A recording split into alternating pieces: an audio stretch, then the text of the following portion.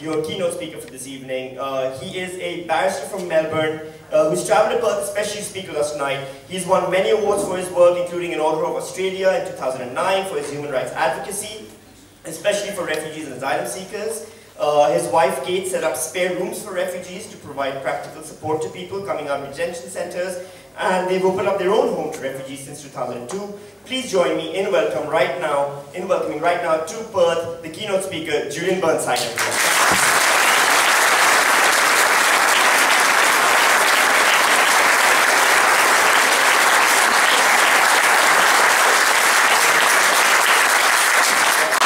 Very much. What an act to follow. I mean, especially finishing with bloody suicide bombing. Yes. What am I going to do? I thought I'd start by explaining why I'm actually here tonight and why I'm speaking at a Greens function. I've never before have I ever shown public support for any political party. In fact, I've never even been interested in politics, and I'm still not very much. But this year, for the first time, I've decided to come out and publicly support the Greens for one reason. What is going on in this country at the moment is without precedent. This is the first election campaign in Australia's political history where both the major parties are trying to outbid each other in their promises to be cruel to a selected group of human beings. It's a disgraceful position that we've come to, and the only non-trivial party who have a decent policy for dealing with refugees is the Greens. And that's why I've been to various states speaking in support of Greens candidates.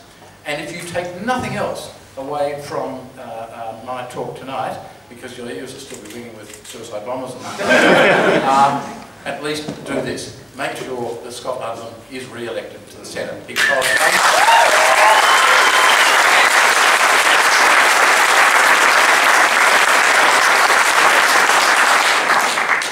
I can't believe I'm talking about political parties. I mean, it's hard to know exactly how we've got to this. And Sammy made a really good point about, no, don't come back.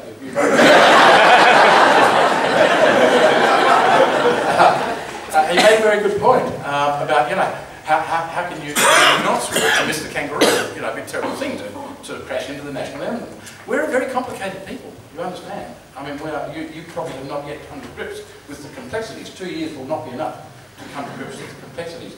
You pointed to that verse in the line in the second verse of the national anthem. You know, how can we have a national anthem that says, for those who come across the sea with boundless plains to share, but if people do turn up, we want to push them back, spend zillions of dollars trying to keep them in misery, and reject every possibility of them doing what they can do to contribute to the country. In addition, we are the only country in the world that eats both of the animals on its national currency. there's a world reading for that. And by the way, and that's not the only contradiction, I mean, we are paralysed with anxiety about terrorism. The Australian anti-terror laws introduced in the wake of September 11 are arguably the harshest in the world, and yet there's one great national hero, at least in Victoria national hero. Have you heard about Ned Kelly? Yeah, Ned Kelly. But I mean, in Victoria we reckon he's pretty important. Ned Kelly, by contemporary standards, was a terrorist. You've all heard of the Eureka Stockade. The Eureka Uprising was a terrorist uprising, then and now. By any legal standard, it was a terrorist uprising. Now, we all think it's fantastic. But how is it that we manage to hold these contradictory ideas in our heads? How is it that we can be a nation which has grown prosperous on the back of people who've come here from other countries and yet reject people who come here from other countries as if somehow they don't fit in? It's bizarre. One of the most famous, I hate to use the word queue jumpers because it is a lie for the reasons Sammy said, but there's a very famous queue jumper in our history. He was a guy who came from England in 1914. He jumped ship in Melbourne, stayed without permission, signed up in the Australian Army, went across with the Australian Army to Gallipoli, and with his donkey became quite famous because he rescued a number of Australian wounded soldiers. Simpson and his donkey, Simpson arrived here as Fitzgerald and arrived here without permission and eventually became very famous. These are facts of our history that people need to remember, because our history is not a simple one, and frankly, if we think that the simplistic answers being given by the major parties will work, we're just wrong. So what is going on right at the moment? I think it's important to know why we've got to the stage that both major parties can actually get votes by promising to outdo each other in their cruelty to a group of human beings. I mean, if they were promising to be cruel to animals, it probably wouldn't work for them. If they were promising to be, to kill every kangaroo they came across, it wouldn't work. If they were promising to be cruel to Jews or to carpenters or to tall people, it wouldn't work. Why is it that they can promise to be cruel to refugees and somehow that's working electorally for them? Well, it's worked because, to their eternal disgrace, the coalition in 2001 started calling boat people illegals, with the immediate implication that they have broken the law. It started calling them queue jumpers, with the implication that they've done something which is morally improper, as if when you're running for your life, the etiquette of the Coles checkout queue applies equally. As if, I sometimes like to fantasise about some very punctilious Hazara from Afghanistan who's fled across into Quetta, but then decides that he wants to escape to safety and to do it the way that Tony Abbott would approve. And so, being a punctilious man, he looks for the Australian embassy in Kabul.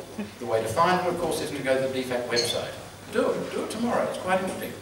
You go to the DFAT website, look for the address of the Australian embassy in Kabul, and you'll find that they tell you its location is a secret for security reasons. Well, how the hell are you meant to queue up when you're not even allowed to know where the queue is? It's ludicrous. When you're running for your life, there isn't a queue. It's simply false. It's a dishonest way of persuading the public that these are people who in some way should be rejected. They lied when they said that they had a group of them have thrown their children overboard. It turned out to be false. All of these lies have been done with a very specific purpose, and the purpose has been to make Australians generally fearful of boat people, make us hate them and fear them, so that then they become an easy target. Because you can't promise to mistreat people and get popular by doing it unless first of all you've made the public hate them. And that is what the coalition have done. And to their discredit, the Labor Party have done nothing to contradict it. Tony Abbott and Julia Gillard both had a perfect opportunity to say, all of that's false, you've been misled, they've lied to you, these people haven't broken the law, they are not a threat to us, they're not invading us. What about Scott Morrison recently? Scott Morrison recently said that asylum seekers who are going to be accommodated or detained in the community should be placed somewhere not close to vulnerable people. Now, what suggestion does that carry with it? The latest in the bidding war between the parties is that the coalition will bring in the military to deal with boat people, again creating the suggestion that they are in some way a threat. They stopped talking about border control and started talking about border protection, as if we need to be protected from boat people, when the truth is they need to be protected from their persecutors. It makes all the difference in the world. When someone washes up on our shores asking for protection, it makes all the difference in the world when you realise these are terrified, defenceless people who are asking for our help.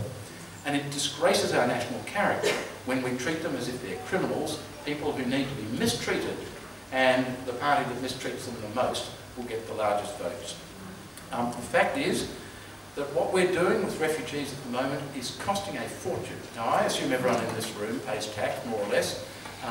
Your money is being wasted on the mistreatment of refugees.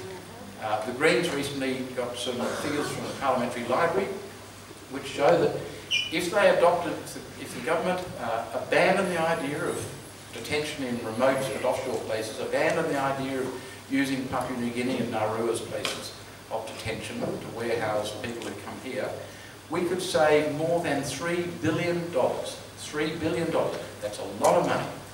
The numbers I think are a bit conservative because they probably don't, in fact they don't take into account the foreign aid component, which is a disguise for foreign aid which is being dumped on Nauru and Papua New Guinea in order to persuade them to go along with our plan. That foreign aid money hasn't been counted. My estimate is that it's round about $3 billion a year being spent mistreating refugees. Now, there is an alternative plan, most of which the Greens support, and I'm trying to nudge them into supporting the last bit of it as well. I'm not their spokesperson, but Scott will tell you all about it. The plan is this. I would ask you to reflect on this and maybe to consider fine-tuning. Try and consider what would be wrong with it. Try and consider the benefits of it. Here's the idea. When people come to Australia without an invitation, I accept that it is reasonable to detain them initially. We do not suggest an open doors policy. I've never suggested an open doors policy. But initial detention should be capped at 1 month, unless a court is persuaded that longer detention is needed in a particular case. That month would be used for preliminary health and security checks. They would then be released into the community on a number of conditions. They would have a bridging visa, pending refugee status determination. The conditions would include, first, that they are allowed to work. The fact that people are released into the community at the moment, not allowed to work, and work is defined as including voluntary work, so they're not even allowed the dignity of doing something useful without pay. So, first, they would be allowed to work. Second, they would be allowed access to Centrelink and Medicare benefits. Third, they would have to maintain regular contact with the department so that they remain available for the balance of their process, so that they can be given a permanent visa or removed from the country, depending on which way it goes. And finally, and this is the bit which I think the Greens haven't yet quite embraced, which is that pending refugee status determination, they would be required to live in specified rural or regional areas. The point of that is pretty straightforward. If every single one of them remained on benefits, and that's highly unlikely, but let's suppose every single one of them did, it would cost, if you add on something for administrative costs, say add 50% for admin costs, it would cost about $30,000 per person per year for those people to remain in the community on social security benefits. At the moment, we're spending around about $300,000 per person per year, so there's a big saving there. And of course, that money would go into country towns that are presently shrinking quietly as their populations fall. There's unused housing stock in country areas. I think, now, I mean, let's suppose the previous year's intake continued, which is unlikely. 25,000 people arrived by boat last year, 12 months to 30th of June. Let's suppose that continued. How many people live in country Australia? 2.5 million. So that's 1 refugee per 1,000 head of population. I don't think even the Murdoch press would describe that as an invasion. I suspect that most towns would be quite keen to get an injection of money and population if they had the chance. But let's suppose only 1 in 5 towns are interested or appropriate. That would mean 5 refugees per 1,000 head of population. Still, well short of an invasion, still perfectly manageable according to the Australian character as I understand it. And I think if we did something like this, you would find country towns bidding against each other for the next batch of boat people. In fact, you'll have country towns wanting to jump the queue to get more boat people. That would be good. Now, the question is whether this is a feasible option. So what are the facts at the moment? Well, the facts at the moment, as you all know, is that they don't break the law by coming here. They come in very modest numbers. The numbers historically have averaged out at about 1,000 people per year. In the last 12 months, the numbers rose fairly steeply because international refugee movements rose quite substantially. And if you track our boat people intake over the last 15 or 20 years, it tracks parallel to international refugee movements. Is 25,000 a year too many for us? Well, we managed it before. Some of you will remember, I address myself to the elders in the room, at the end of the Vietnam War, Malcolm Fraser, to his credit, managed to persuade Gough Whitlam to make common cause on the idea of a refugee processing arrangement in Malaysia, which was close to the source of the refugees, and they were offered swift and safe resettlement And we received about 25,000 Indo-Chinese boat people each year for the last few years of the 70s with no social disruption at all. Our population was smaller, the country was smaller, our economy was more fragile and was smaller. We managed it then. Why can't we manage it now? The only reason that it's difficult and divisive now is because the coalition have been sufficiently miserable to make a political issue about it and sufficiently dishonest to pick on a group of people who they have maligned as illegals. By the way, Kate doesn't like me saying this, but I think you need to know, if you're interested in language, the word illegal used as a noun in reference to asylum seekers has a very tawdry history. It was first used that way in the 1930s in reference to Jews fleeing Germany. That's where the word illegals comes from. And Tony Abbott has revived it. Scott Morrison keeps on throwing it around, and they both should be ashamed of themselves. Not only because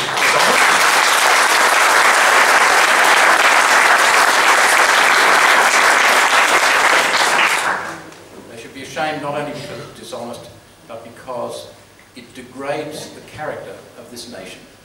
This country is better than either of our major parties give us credit for. I do not think it is part of the Australian character to be cruel to defenceless people. I do not think it's part of the Australian character to think it desirable to waste billions of taxpayers' money being unpleasant to a group of people doing nothing worse than looking for a place to be safe. Now reflect on this. Most of the boat people who've arrived in the last 15 or so years have come from that corner of the world which is Iraq, Iran, Pakistan, Afghanistan, and more recently some people coming from Sri Lanka. Those people, the pathway to Australia, and Australia is the cheapest destination by the way, it's cheaper than getting to Europe, cheaper than getting to America. The pathway takes you down through Malaysia to Indonesia, and from Indonesia you get on a boat, if you can find one, and try to make your way here. Now, why do they do that? It's very dangerous. We know it's very dangerous, and we know that people drown making the attempt. The reason they do it is this. Malaysia, Indonesia, Pakistan, Afghanistan, none of those countries have signed the Refugees Convention. So they can pass through, but they can't stay. And if once they get to Indonesia, they face this fact, that if they are found by the Indonesian authorities, they will be thrown in jail. They cannot work because they'll be found and thrown in jail. They can't send their kids to school because they'll be found and thrown in jail. They can wait in the shadows in the hope of being resettled, because some country might put up its hand and say, we'll take a batch of your asylum seekers who are waiting there. But the wait will be between 15 and 30 years. Now I invite all of you to place yourselves mentally in the shoes of those people. You've escaped the Taliban, or you've escaped Saddam Hussein, or you've escaped the mad religious zealots that run Iran. You've fled the way down, you're in Indonesia, and you've got a choice. You can wait for 15, 20, 30 years until some country offers to take you, or you can take your courage in both hands and jump on a boat in an attempt to get to safety. Will anyone in this room say that they would wait? Is there anyone who wouldn't try and get on a boat to get to safety? I've never met any Australian who said that they would do anything different than what the boat people do. So why is it that we think it's all right to mistreat them for doing what we would do if we had the misfortune to be in their shoes? One thing that the great failing in Australian politics at the moment is that neither of the major parties is willing to stand up and be honest about what's going on and recognise the fact that these people are not a threat to us. They are, in fact, an opportunity for us to show what we are like. Unfortunately, what we're showing we're like is fairly wretched. You know, we think of ourselves as warm, generous, welcoming people who believe in the ideal of a fair go. But overseas, we are seen as selfish, greedy and cruel. Our national character is being stolen from us by politicians who want to steal your votes so that they can implement policies that they have sold dishonestly to a community who have trusted them. That's where politics are tonight.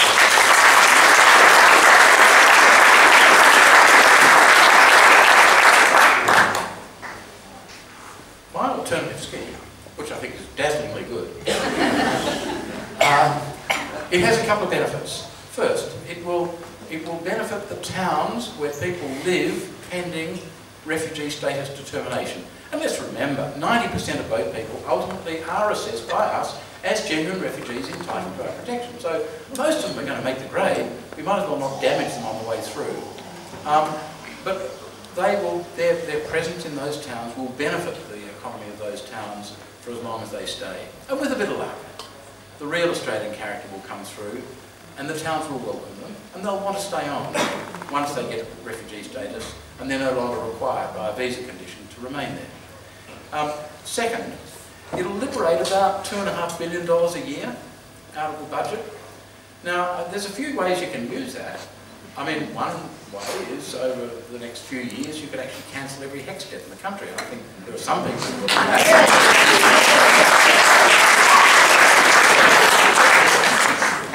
But only younger people clap then. Another possibility is this. Why don't we take $1 billion a year that we're saving and spend it building public housing for homeless Australians? Yeah.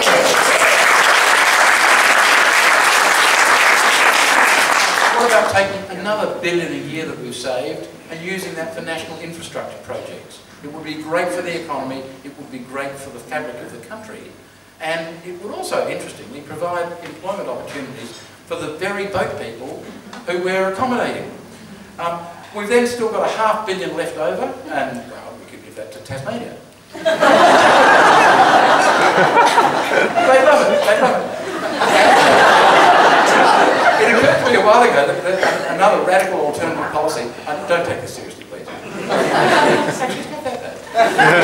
A radical alternative policy would be to say, well, you know, if we're so obsessed with that boat people, if we really think they have to stay in detention, pending refugee status determination, what about declaring the island of Tasmania to be a place of detention? There is a precedent for it. And they could all live in the community there, but they'll be in detention.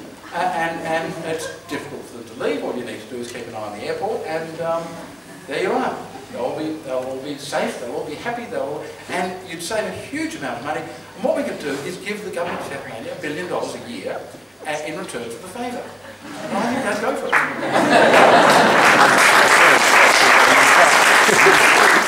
But for reasons that are obviously very sensible, the Greens haven't embraced that policy, and they don't urge it. They do like the idea, though, of initial detention. Initial detention, very briefly, just for preliminary health and security check, and then releasing the community with the right to work and Medicare and Centrelink benefits. Now, why would we be worried about this? I'll tell you one main reason. Because that involves treating asylum seekers like human beings. And they are human beings. Let's never forget that. Scott Morrison will dearly love you to forget that these are human beings. And one of the odd things about the thinking about human rights in Australia is this. We tend to forget what human rights are and what they mean, because most people in Australia's human rights aren't at risk. You know, most of us in this room, I imagine, our human rights are pretty safe. I think there are some who may remember times when their human rights were not safe. But it's really at the margins that you find people's human rights being challenged, jeopardised or ignored. And if you're a member of a fringe group, if you are politically irrelevant, if you are weak and powerless, then your human rights are more likely at risk. That 5% around the edges, that's where you see human rights being trashed. And there's a curious thing, because most Australians, if you ask them, would say they think human rights are important. And yet, they watched with unconcern as David Hicks was held in detention in dreadful circumstances without charge, without trial for 5 years by our ally, the United States. People watched with unconcern for years as men, women and especially children were held in awful conditions in immigration detention centres in ways that would be unthinkable for the rest of us. And yet the public didn't get concerned. And here's the problem. A lot of Australians seem to think that when they say human rights are important, they really mean their own human rights and the human rights of their friends and neighbours and family. But if it comes to a group that they hate or fear, well, maybe their human rights don't matter quite as much. That's incredibly dangerous thinking. The important thing to remember, and the Greens will tell you this, that you have human rights not because you're white or Christian or pleasant or rich, but because you're human. And refugees are not only human, just like the rest of us. They are people who've got the initiative and the courage to do things that take great bravery. These are exactly the sort of people who are likely to contribute a valuable amount to our community if only we'll give them the chance, instead of trying to beat them up and destroy them before they ever get a chance to live in the community. I don't know how to wind up. I'll tell you a terrorist joke. Maybe not. Can I tell you, I suppose this is my way of saying I'm sincere. I paid my own way to come across here tonight. I'm doing this in my own time. I'm doing it out of keeping with my past and history.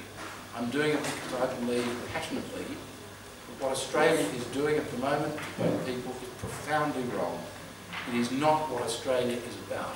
There is only one party that is actually going to help turn the thing around if there's any chance of turning it around. What is at stake is nothing less than the character of this country. I really hope that after the next election, whoever wins government will not control the Senate. Let us, for goodness sake, make sure that in the Senate we have the Greens who can stand between the governing party, whichever it is, and their worst desires. Because candidly, I want to save this country's character for the future, and I hope all of you do as well.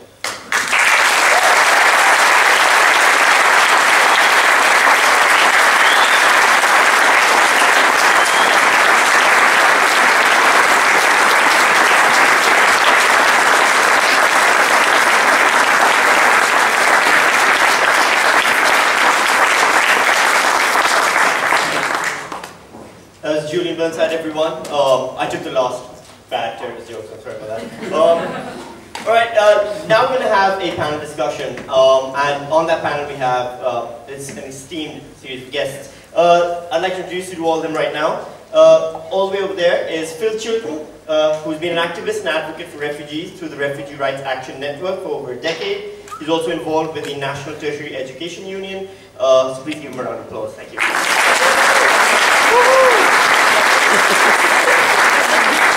I'd also like to welcome Mary Ann Kenny, who's currently the Director for the Center of Human Rights Education, Curtin University.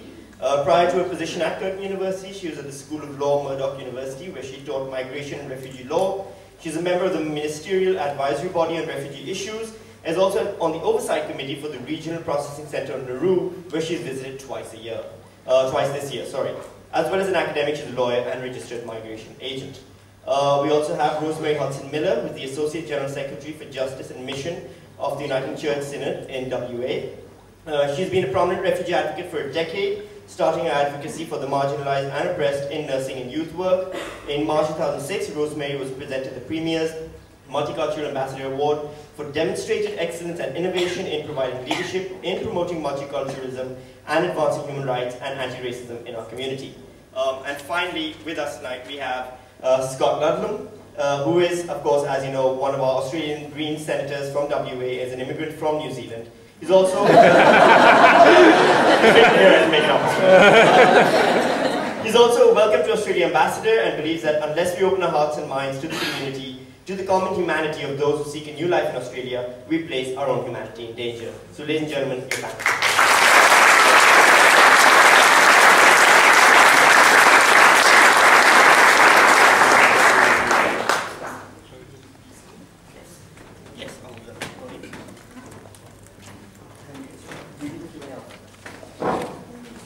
So I think, can you hear me all right? Thanks all for coming. I've never heard Julian give a speech like that before, and I do want to acknowledge that apart from being one of the country's most important human rights lawyers and an exceptionally busy person, the number of different things that you've got on the go, political neutrality for public figures who are outside the the mainstream political space is actually very important, and I do want to acknowledge that it's a very big step to just come out and do what you've just done. We appreciate it a great deal. Some of the times, actually nearly all of the time, what happens to us in the Australian Greens, we work with a wide variety of people throughout the community, different stakeholder networks, across all these portfolios. What we find happens right before an election is that suddenly we're standing there by ourselves. And everybody has taken a discrete step backwards, and we're there by ourselves, and all our allies have disappeared. Big business is pretty happy to stump up and pay for Tony Abbott's campaign for him. The trade unions, by and large, less than they used to, but by and large, line up behind the Labor Party. And our allies take a discrete step outside the spotlight because, oh, we can't be too political. This election's been different. What the NTEU have done has been really important for us, and Julian, what you've just done is very important for us as well. The forum tonight, we proposed to discuss the idea of something that was safe, effective and legal. And if you're here, you're probably here because you despair and you've had an absolute gutful of the way this debate is being conducted and things that are being said in our name that you basically don't believe in. So mostly what we wanted to talk about was, well, what the hell should we be doing instead? And the thing is, I don't have a 3-word slogan. Actually, I do. Safe, effective, legal.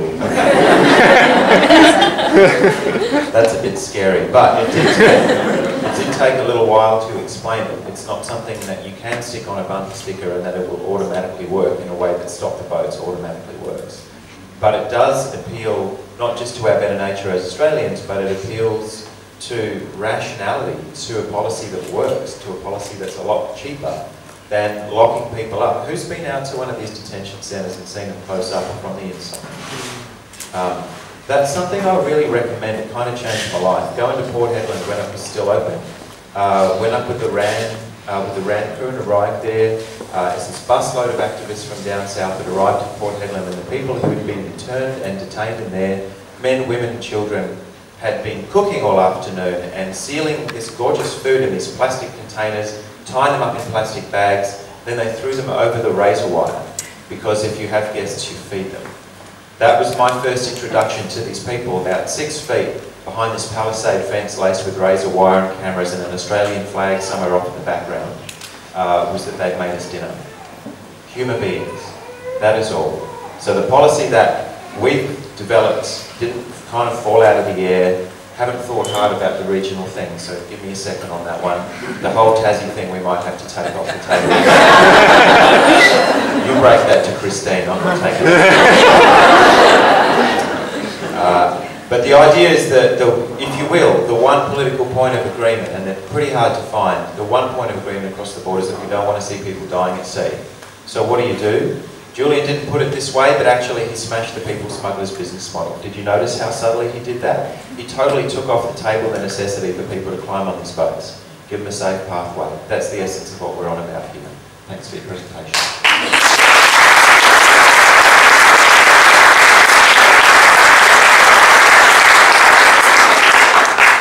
Yes, thanks so much, Julian.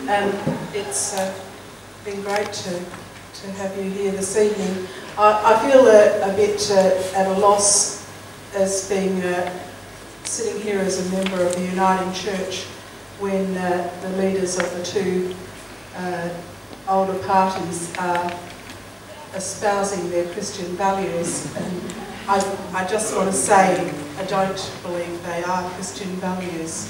The Christian gospel, the Old Testament is founded on a welcome to the stranger, the sojourner, the person who is not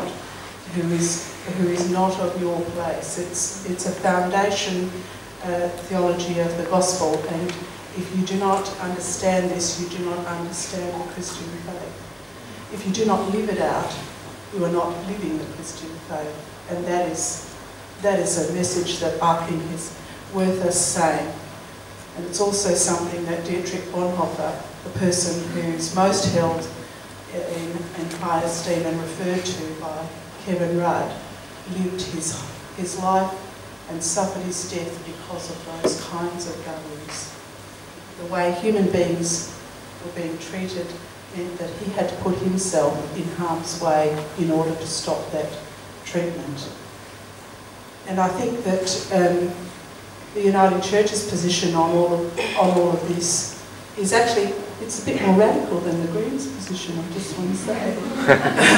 At the last synod in Western Australia, I put up a proposal that was we should increase our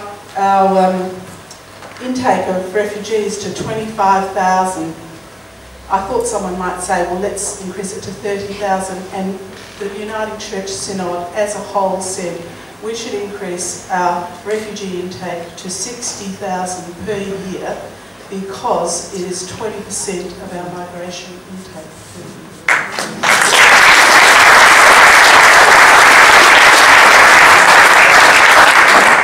I recently went to Sri Lanka and I went to those areas that are restricted, and I saw the conditions from which people were fleeing, and I met some young men who told me the same stories as the young men that I'd spoken to here at Christmas Island and also at Yongah Hill. They'd been picked up by the military, they'd had their photos taken, they'd been told, we know where you live, and they knew what that meant. This is the same story from the people who are on the ground in those highly militarised areas in Sri Lanka now, in Christmas Island and in Yongah Hill. Why do people get on a boat? They're not coming to Australia for a better life. They're leaving Sri Lanka to save their lives. There is no queue in Sri Lanka. There is no safe place for people to go. If you could go to the Australian Embassy there, I don't know if it's on the map, there's no way to apply for asylum there. You have to find another country, another country's embassy to try and get asylum in Sri Lanka, and this is shameful because people's lives are still in danger. There has been no full truth and reconciliation process there, and the Methodist Church in Sri Lanka are calling for some of these injustices to be redressed. So there's some of the reflections that I have about your speech.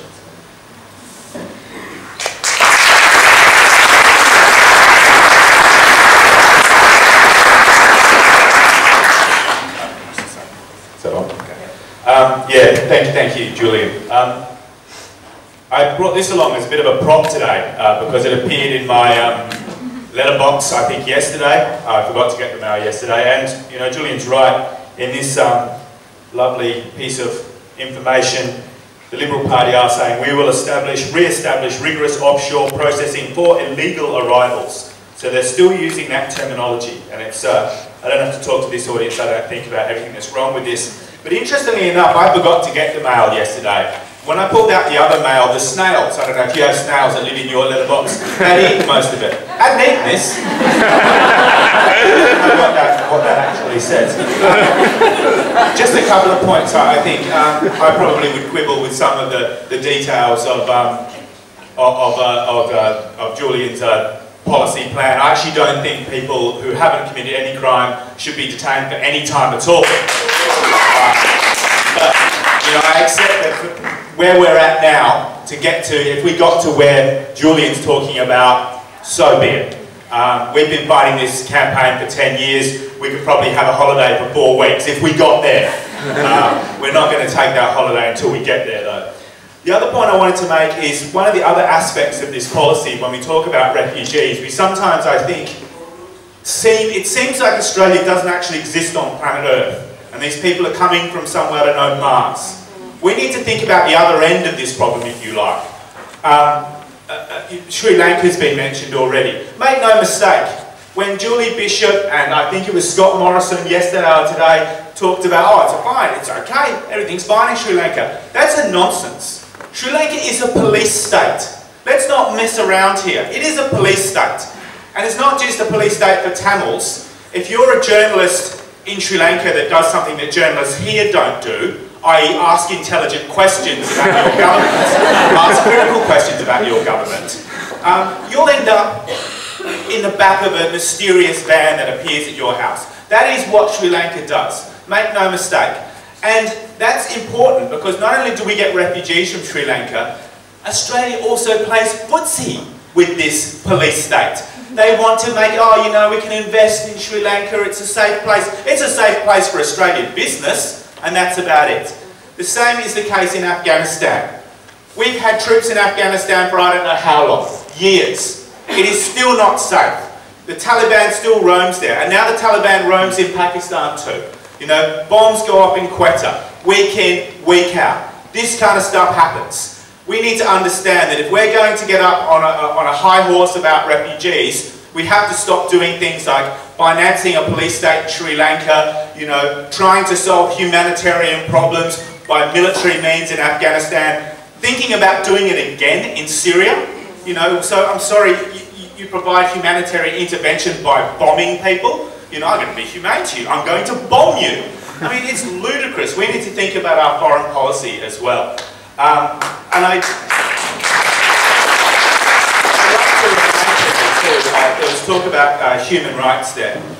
If a section of the community has a set of human rights that another section doesn't, that's actually not human rights. That's called privilege. And I think that's what we have to realise. What is being established, has already been established in Australia right now, is privilege. We have a privilege that we don't grant to asylum seekers. You know, we're going to, the Liberal Party are going to take away their right to actually have representation when they face tribunals. That's outrageous.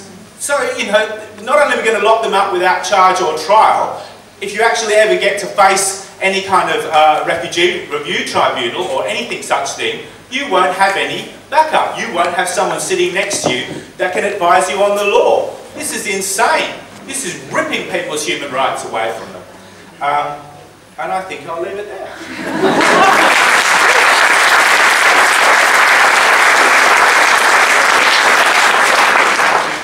Okay, well, not last. I just wanted to say a few things about, just picking up from some of the things Julian talked about, to put this into an international and regional framework. We're looking at the number of people displaced. As Julian said, we're looking at more people displaced today than since 1994. Every day there are 23,000 people displaced, and we had 20,000 come in the last year. So you do have to put these things into a global framework. I think that there have been, I'm trying to think of some positive things that may have happened in terms of looking at safe, effective and legal. Know that there was some money put toward trying to increase the humanitarian program in the last year. There was money put toward UNHCR in Indonesia. So the processing times were down from, I know you spoke about 19 to 20 years. They were coming down to about 18 months to 2 years. But it's difficult still to remain in a place like Indonesia or a place like Pakistan or Malaysia if it's not safe. So more money needs to be going into looking at development issues, to trying to work with non-government organisations in those areas to try to support refugees and asylum seekers in those areas so that they can wait safely for that period of time, for the 18 months to 2 years. Again, while that was a recommendation that came out last year from the expert panel, not enough money was put toward it. Not enough time was spent in trying to talk to governments in the region. We have gone in and tried to tell people how they should be doing things instead of working with other countries in the region to try to come up with a humane idea, a way of dealing with, I don't want to say issue or problem, I want to say a humanitarian concern that we all should share, and we should be looking at this in terms of a regional responsibility to look to, we've talked about human rights, to try to work with those other communities to get them to sign the Refugees Convention. We are the only country in the region that has signed the Refugees Convention, and I'm appalled to think that in the last year, I never thought it would happen that we start talking about withdrawing from the Refugees Convention. And it's a real shame to think that possibly in the next year, if we have a change in government, that is going to happen, that we may look to withdraw from those international obligations instead of standing up within the region and saying this is the way we should go. And as you talked about, we're not setting a fantastic example. So I think, I'm sure that lots of you have questions and issues you want to raise, so I'll stop there. I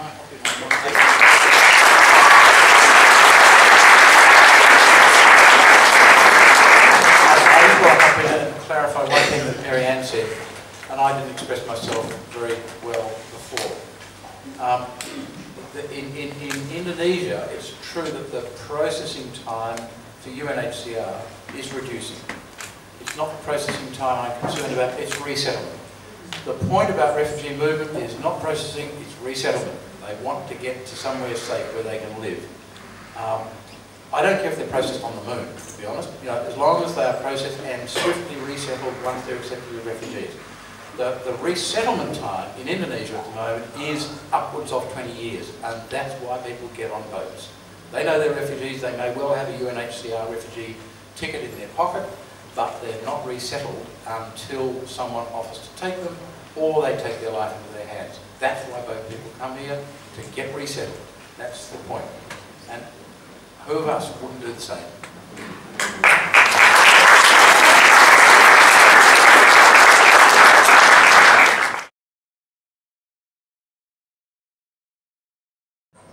For the last 5 years, we've welcomed in the city of Bayswater at every citizenship ceremony over 5 years.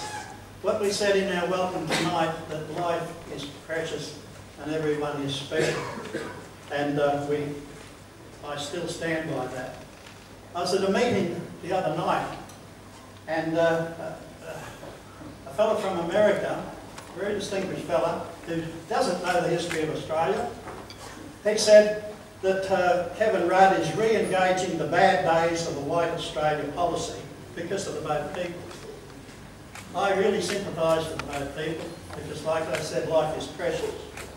But I do like to question two of your remarks in your speech, and one was, I disagree that these are not the first peoples that the government parties in Australia has been cruel to. I'm a grandson of the ones that used to have steel chains around their necks and ankles, marching around in the Kimberley in over 50-degree heat. The other thing is, you said $3 billion a year mistreating boat people. Well, we're still being mistreated today.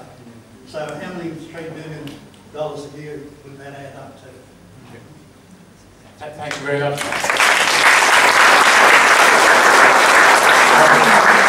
I completely agree with your comments.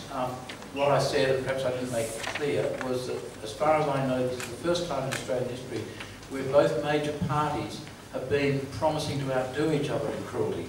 Our treatment of Aborigines has been appalling from first to last, but I don't remember any government and opposition trying to outbid each other in their promises to be nastier to Aborigines. They just sort of been nasty as a matter of habit.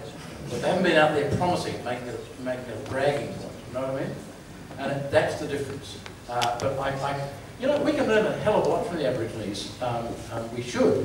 Well, it's the ground you walk on. Yeah, absolutely. But there's no party, no political party yet that's said a word against the treatment. Yeah, there's one little exception. There's one little exception to that, which of course at the first sitting of Kevin Rudd's first parliament, he did apologise to the stolen generations. Interestingly, I did the first stolen generations case that ended with a win. That was Bruce Trevorrow in Adelaide. And his brothers, who hadn't been stolen, had become leaders of the Nurrinjeri community in South Australia. They were invited to Canberra to be in Parliament House when the apology was given. But the government forgot to invite Bruce. The only bloke has actually got a verdict from a court saying that he was stolen unlawfully and given damages and compensation. But, you know, our treatment of the Aborigines has been shameful. It continues to be shameful. And the interesting thing is, the most striking and sudden and largest arrival rate of uninvited people by boat happened on the 26th of January 1788.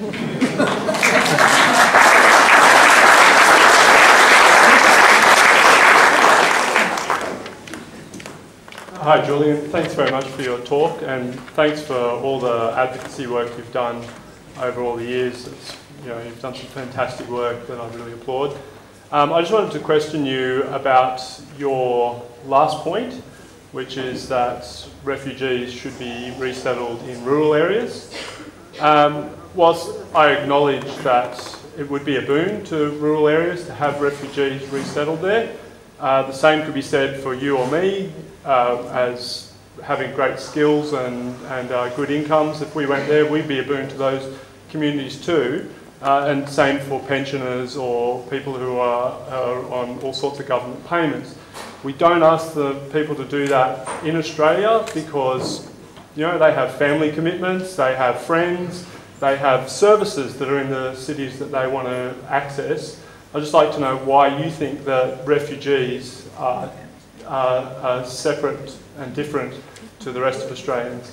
No, fair question. I've obviously not explained myself adequately. It's only pending refugee status determination that I would say it's a condition of their visa that they live in rural or regional areas. And that for the practical reason that A, I think it would be beneficial for the country, B, I think it would take the pressure out of the, especially Sydney, Melbourne and Brisbane, where the political concern about both people seems to come. But once they're determined to be refugees, I would say absolutely they live wherever they want to live. So it's just a condition of a visa pending refugee status determination, because in that interim period they don't have any absolute right to stay here. If they're assessed as refugees, of course they're entitled to stay. Up till then, it's all provisional. And that's why, and I thought about this with some care, that's why I think it is not unreasonable to have that additional condition on their visa. I accept that there are other arguments, but I certainly would not advocate saying that because you're a refugee you've got to stay there all your life, for example. I wouldn't say that for a minute. Sorry, just to check. It's not without precedent. That's the important thing. Like I joke about it, but it's true. The visa I'm on, it's called Visa 475B. I don't know after last year when they changed the names of the visas what the current title is, but it is a regional state-sponsored visa. And what it does is, it says that you can live in Australia, but you have to spend 2 years in regional Australia. So like in regional WA or regional Queensland or whichever state sponsors you. And the benefit of that has been that communities which, like for example in Northam, my wife works there, which is why we're there, and she's a psychologist. There have been job openings for psychologists for a significant amount of time, which no one was willing to take. Because you can take that job, or you can take a job in Perth, and live in Perth and get paid the same amount of money. So I do think that it does help, and it really has made a difference. We moved into town, we're renting in town, we buy regularly from, the Woolies basically might as well have direct deposit from my wife's account at this point. It does benefit the small towns. I do think it's a good idea that, for 2 years, beyond just the economic benefit also, there's also another benefit, which is that rural areas do have a cliche and a stereotype about them, that they are racist and things like that. It's a terrible stereotype. I live there, I've never experienced racism, but I do think that there are people who need wider exposure to people from outside Australia. And I think having someone settle there for 2 years, do a 2-year period where they work, will benefit the town culturally. The third thing is that the farmers actually desperately need farm hands. It's a fact, most of the people I know in town are farmers. Nobody's willing to work for them because nobody's willing to live in town. And the farms are dying as a result of it. And this is, at the end of the day, for example, the wheat belt, a major part of the backbone of WA comes from that area. And so yes, if you have people working on those farms as a part of the community, making friends, being involved, it's going to make a huge difference. I think not just to the refugees, but also to the community itself.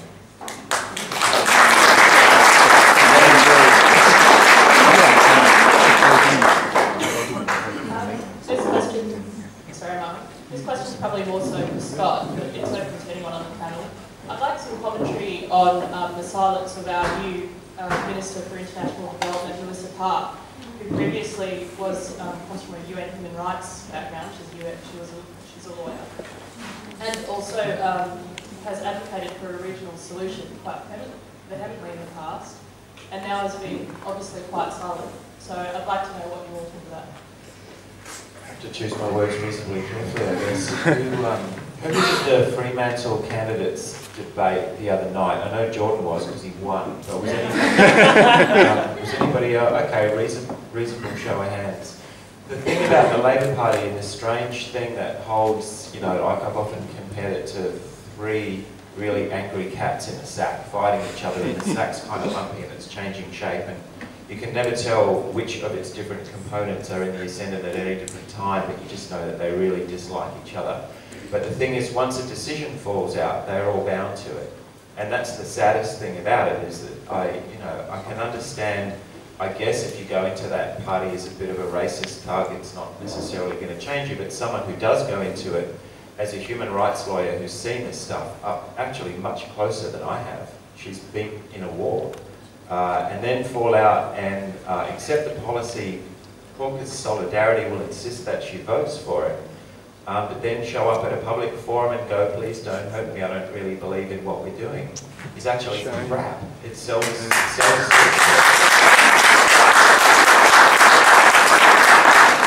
So I ended up saying stuff I wasn't going to say, but I think I've kind of run out of patience for it somewhat.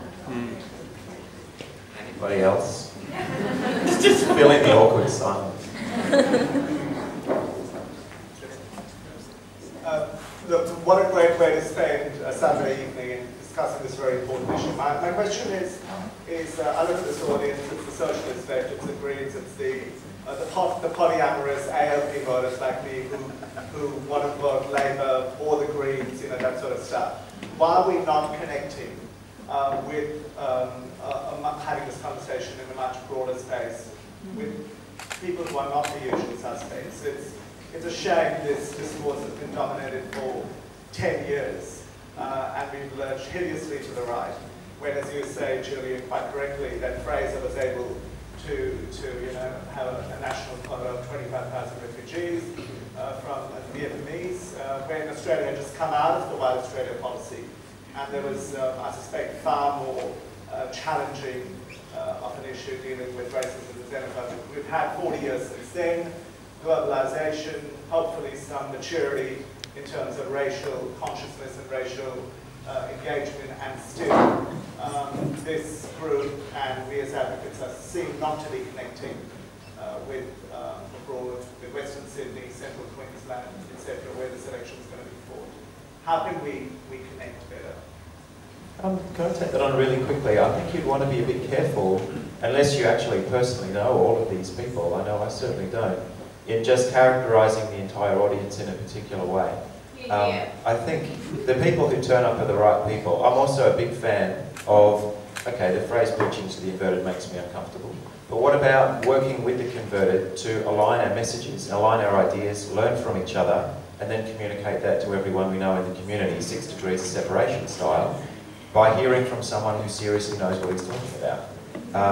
That, I think, is actually enormously valuable. I can't go into Western Sydney tomorrow and campaign. If we'd invited Western Sydney to our forum here, I'm not sure they would have come. But bit by bit, you know, learning from each other, I think actually these sorts of things are really useful.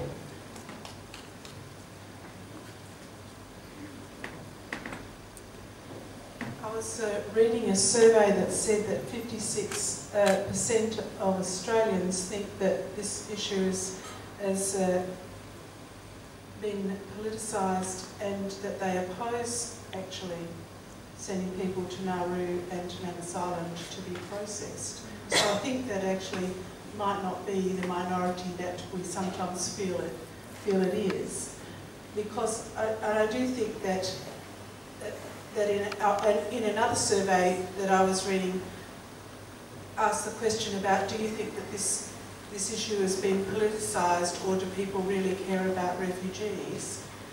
And 80% of the people in that survey responded to say this has been politicised, this issue has been politicised. I don't think the Australian public is quite as stupid as some people think that they are.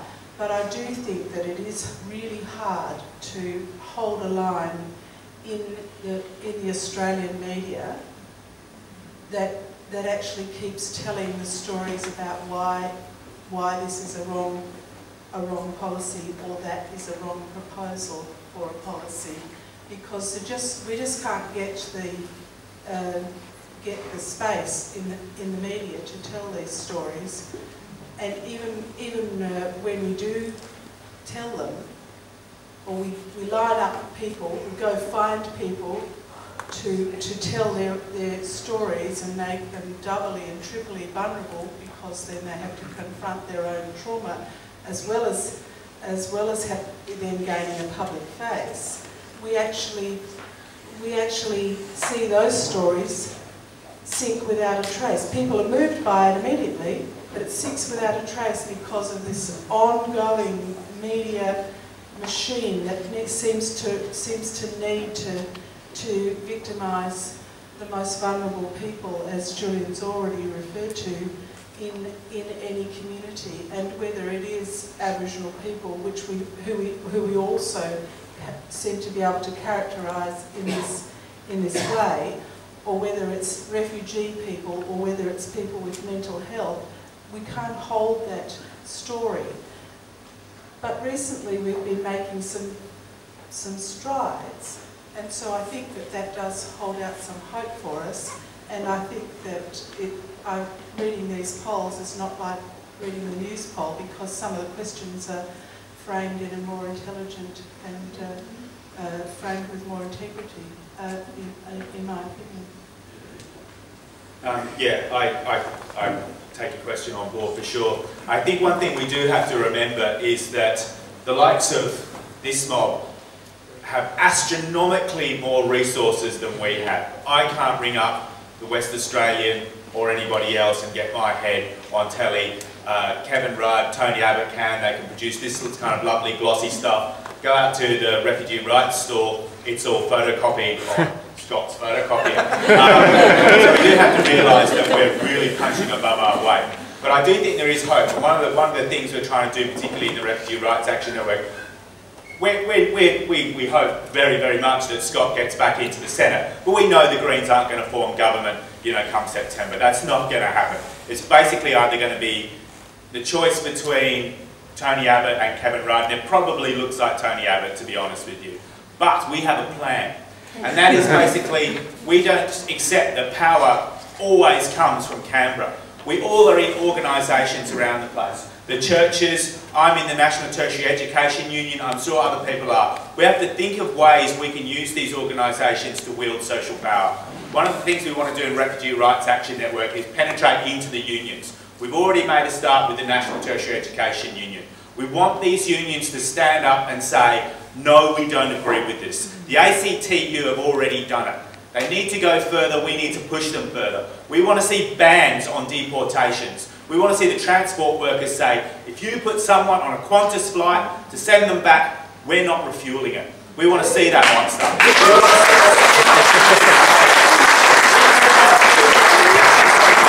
We will not see stuff go to Nauru. This is how we actually wield our social power. Because remember, we're the ones who are powerful.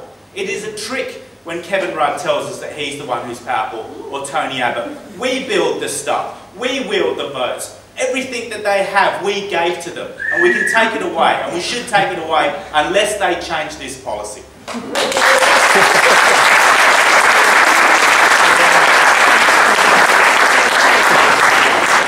started something up here with your question, so much so that I wanted to quickly have a second go. We printed up, I think, something in the order of 500,000 how to vote cards, and on the 7th, this time next week, we need to have them in every school in the state.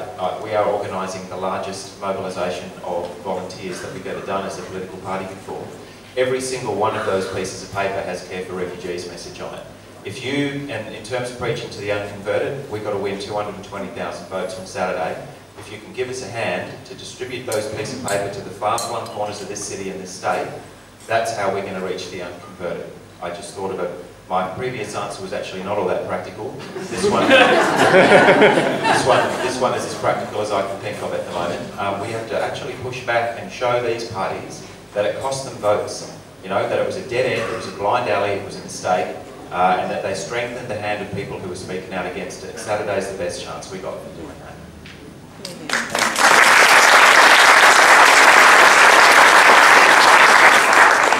I think one of the big problems with the conversation, of course, is that you've got to get the Murdoch press as the intermediary, getting them to talk to Canberra for us. And that's really a fairly forlorn hope. I live in hope that Murdoch's going to, sort of back my phone or something, hack my mobile, that'd be good. Hear what I'm saying. But there is a way of sending a message next week, in addition to what Scott said. I mean, clearly, I think voting Green in the Senate is essential for all sorts of reasons. But I reckon in any other electorate, in a lower house, whatever electorate you're in, vote Greens, and then vote for whichever party does not hold that seat at the moment. You know, it doesn't matter which of the two are indistinguishable anyway, but the point is it will send a message to both parties, both major parties, both old parties, use the new jargon. It'll send a message to both of them that people are unhappy. Now, you know, of course the Greens won't take government, but you can send a powerful message up the line, short of, you know, picketing the docks and blocking construction, which is a great idea. And not refueling Qantas, mate. But you will send the one exception to that, and there's no one here who lives in Scott Morrison's electorate, but I'd say definitely vote against him, regardless. you really shouldn't get back. Everyone should vote against Scott Morrison. But you know, if you want to send a message to Canberra, next Saturday is the big chance that our system provides. Even Murdoch can't get away with that.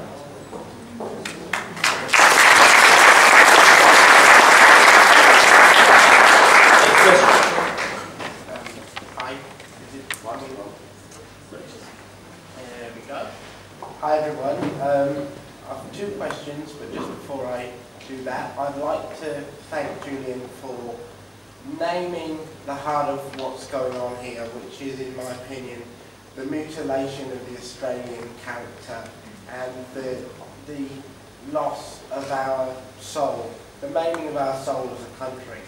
And I don't think unless we name that we can start to deal with it. So thank you. You've written about this before, and as somebody who's 18 and will have to be part of the movement that tries to heal this country when we can look ourselves in the mirror and see what we've done.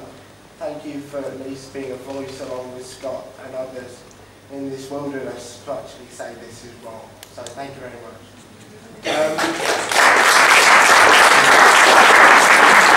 Two questions, one very direct, one perhaps less so. It seems to me that there is a fundamental problem within the Department of Immigration. It seems that the people in there have lost touch with reality. The policies they seem to keep suggesting to their ministers get worse and worse over time, and Fraser has even spoken about this from when he was Prime Minister. So I'm wondering to the whole panel, what can be done to reform them? Is that really where the problem lies? And secondly, I was part of the Fremantle Candidate Forum a few days ago, and my Liberal colleague, for want of a better word, said that asylum seekers were in fact illegal because the coalition policy said they were, even when the room told him otherwise. And so I wonder how you feel, Julian, as a man of the law, when a person like that in that position and society in general disregard a statement that something is factually legal and almost treats it as though it's a lefty slogan. And how do you counteract that? Well, I'm not sure how you meant that sort of stupidity. It's a sort of Humpty Dumpty principle of language. You know, a word means what I say it means. Well, it's illegal because our policy says it's illegal. I mean, it's just fatuous. It's almost laughable. It wasn't so serious. And I think all you can do is simply keep calling them out on it and saying, well, that's a lie. Point to the section that makes it illegal. Point to any offence that they've committed. They can't do that. I mean, someone I know in Sydney has been writing Scott Morrison's electoral office for some while now on this very point and getting increasingly stupid answers. In fact, there's something, if you really want to get it off your chest, write to your local, whoever is your electorate, the coalition representative, write to them and ask them that question. Do they think both people are illegal? If so, can they identify what offence they commit? And when you get back the sort of 2 pages of guff from staff, and write back to them and say, I understand there is an election coming up quite soon. I'm in your electorate. Would you mind answering the questions I asked you? And chase them down. They will never be able to. Now, if enough people do that to enough Coalition and Labor, or especially Coalition MPs, the message will gradually get through. I know it's not quite the sort of conversation we want to have, but you know, it's another line. As for your first point, my experience is, and I think others will probably have better knowledge on this than I do, but the department, I think, does what the government's current policy dictates. They swing with the breeze, and they do, as public servants are supposed to, I guess, they do what their political parties want. You know, during the couple of years after the middle of 2008, when Chris Evans introduced sweeping changes, all of a sudden the department was actually quite good. Their attitudes were good, the people were nice, like they cared, and then suddenly the caring all disappeared. And in that haunting phrase of Avishai Margalit, you suddenly saw compassion harden to vindictiveness again. Yeah, just a few comments on issues around Department of Immigration. I think what you're saying is true. I think you know, there are other countries where they take refugee status determination away from the political and have independent decision makers. If you look at the way the Department of Immigration have to make decisions and the circumstances in which they have to make them, it's very difficult. If you're doing applications for a refugee status in detention centres and migration agents are having to do 3 applications a day with difficulties with interpreters, mistakes can and will be made by decision makers, apart from the legal pressures that are placed on them by those above them. So they operate in quite difficult circumstances. The increase in numbers of people arriving means you've got inexperienced decision makers coming in. These are all problems that the department has faced. And with the current policy of the opposition to move in and say, well, we're going to abolish review, it's going to be an absolute disaster. Because at least now, I mean, the decision acceptance rate of refugees at first instance is probably around 60 to 70%. Once you go to review, it turns more up to 90%. So, but without that ability to have review, it's going to be extremely, well, it's going to be terrible. God, I was going to add a gossip little thing I've got to do. I do want to say about the department, it's the policies that are the problem according to me. And I do want to tell you that a few weeks ago, you'll remember there was a boat tragedy, another boat tragedy, and there was a little 3-year-old child who drowned. And his father was here in Western Australia, and his mother was taken back to Indonesia. And she was sleeping under the tree outside the hospital. And the father was here and distraught, and he had the papers that identified the child. And the child couldn't be given a name or given to anybody in Indonesia because there was no identification papers, because they went in the ocean as well as the people.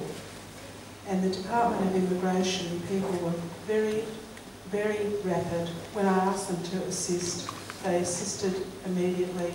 They were compassionate and caring and appropriate, and I do think it is a credit to them. And we often can't say the good things that they do because, you know, they can't be doing good things that are counter to the public policy.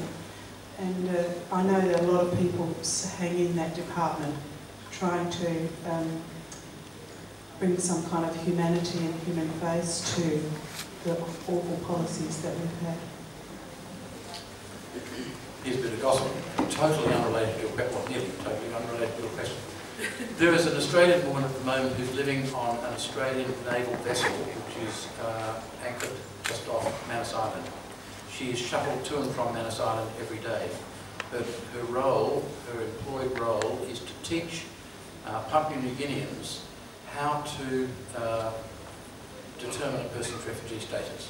They will be doing, Papua New Guineans will be doing refugee status determination under the Papua New Guinea arrangement that RRAN entered. I met this woman's daughter at a meeting in Melbourne last week, This woman left school at 15 and became a hairdresser. She spent 20 years being a hairdresser, then she retired and stayed out of the workforce for the next 15 or 20 years. And then she decided, when her kids were off her hands, that she would go back into the workforce. She got a low-level job in the immigration department, and a year later she is now the chief trainer of PNG natives who will be doing refugee status determination. Even she is frightened by the fact that she has no idea how to teach them. I mean, we're generating actually the interesting piece of litigation. We won't let it go. But it tells you something. I mean, that's a very nasty decision by someone in the department who thinks, look, the government just wants to send all these people back. So we'll make sure the state's determination is hopeless. And of course, Scott Morrison has announced overnight that they're not going to allow IRRAS representation at government expense. So most people will now front their status determination without help. They've said they'll abolish the Refugee Review Tribunal, so one department officer will sit in review of another department officer. Again, a recipe for bad decision making and decision making of the sort that government wants. Yeah, one more. I think we have time for one more question. Yes. Julian, I share your view about Australia being a better place that it's multicultural. I also have in common with you the same characteristic that the way that I enact that is that I have refugees in my home. Matt just here has just come to my home today, and I've had refugees before in my home. But I'm particularly concerned about what can be done, given what you said exactly about the lack of the future, if Scott Morrison gets this way, the future lack of legal representation and then the withdrawing of right of review. I'm particularly keen to support the people who come to me, but with, I mean, maybe this is a selfish motivation on my part, but I like to back winners. And, you know, I'm hoping that, you know, I'm wondering what you as a lawyer can advise, or what you think is the future, given what you've just said, because it would be terrible for, you know, worthy people to be, who should be able to become Australians, to be sent back, and you know, just a dreadful waste of energy for, you know, for all this to happen to these people. So, as a lawyer, where to from here, given that probably Scott Morrison is going to be calling the tune after next Saturday with regard to these issues? Well, I don't want to overreach, but I suspect that however they try to do it will be open to legal challenge.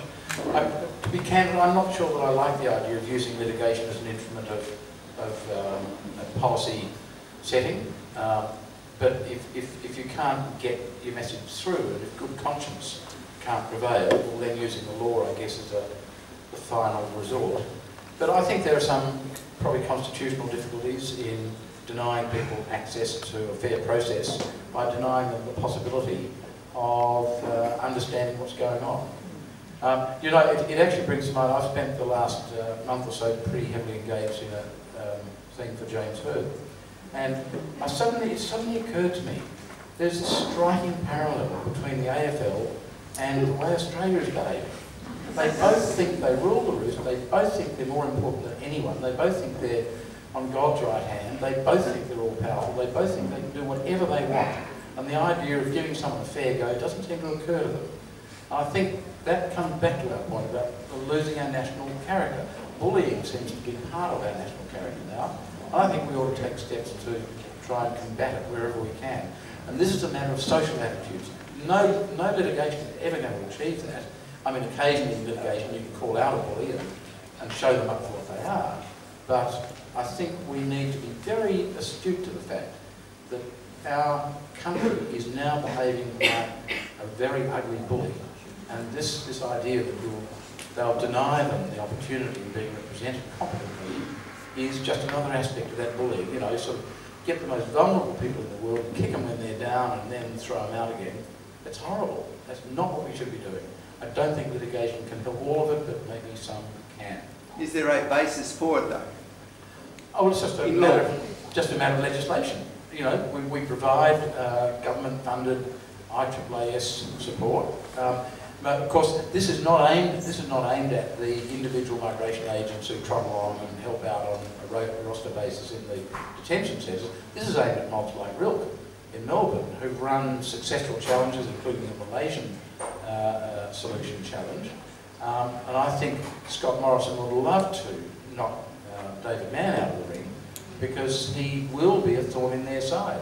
And you know, if they get their way, and if we can't combat what they do with effective litigation, then I reckon everyone in this room and everyone across the country ought to chip in a couple of bucks to make sure that mobs like that can keep going. And let me say, I say that I don't charge anything for refugee litigation, so I don't have skin in the game, if you know what I mean.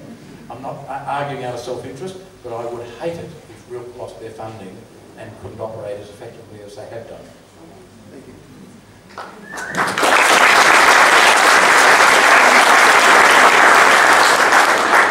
Case for refugees, I can see Charlotte there, so just to add to that, I think too that you know, it may not appeal to them to talk about human rights, but if you talk about money, that may work, because it's a false economy. Once you start denying people rights, once you start trying to deny them the right to review, it will end up in the High Court, and they can't take away that right under the Constitution. And the High Court will say everything that's gone before was wrong, and then they have to do it all again at great expense. They can't remove anybody, and it costs them millions of dollars, and they've done it several times over and over again. And they just, so by denying people access to good assistance, ends up costing them more time and money, because they don't realise that by having good assistance there, we can help cases go much more smoothly and quicker. And by doing this, it will end up costing them much more money and much more time. But, you know, again, in the past, you know, agencies like Case for Refugees and Scales, I know there's some people here today, have got together and got volunteers together, and, you know, even though they will try to cut funding off, there will be lots of people in the community, and Perth has done it before with TPVs that will come forward and help people.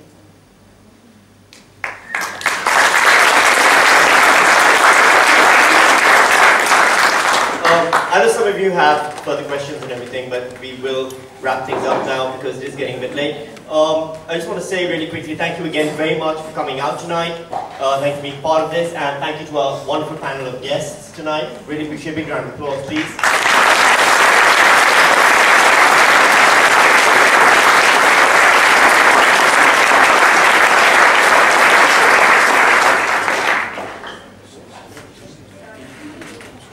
Oh, sorry, there's one vehement question. Go ahead. I'm sorry, I'm Shayla Straps, CEO of Case for Refugees and Principal Solicitor. And I guess just to finish this on a positive note, we've been running the Judicial Review Project for the past 2 years for people who haven't been able to access judicial review.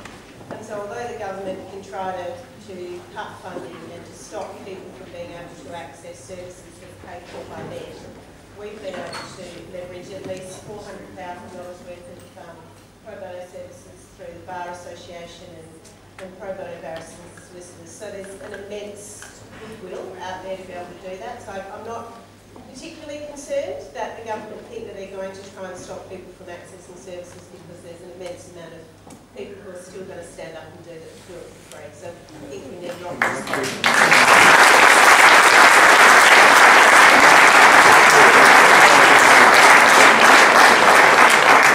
Before we break for dinner, I'd just like to invite Scott just to present Julian with me.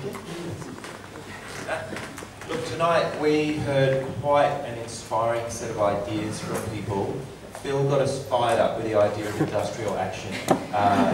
Julian got us fired up and inspired by the idea of legal action. I hope you'll join us in taking political action between now and next Saturday. This is kind of bigger than us, and there's folk up here who've been at this for way longer than me, but I can already remember seeing this pendulum come swinging backwards and forwards since Tampa. That was when I first sat up and paid attention. And since then, we have seen from time to time the community actually stand up as one and say, this isn't us. You know, we're not going to take this on. So I think the main thing is just to maintain hope and also maintain a degree of rage that we are not just going to settle for what's getting served up in our name.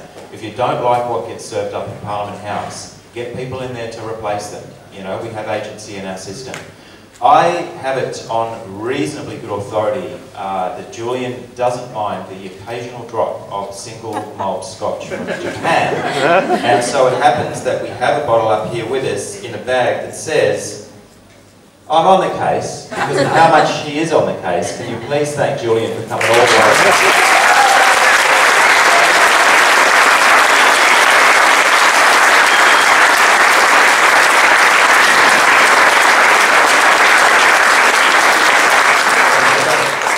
Green is good.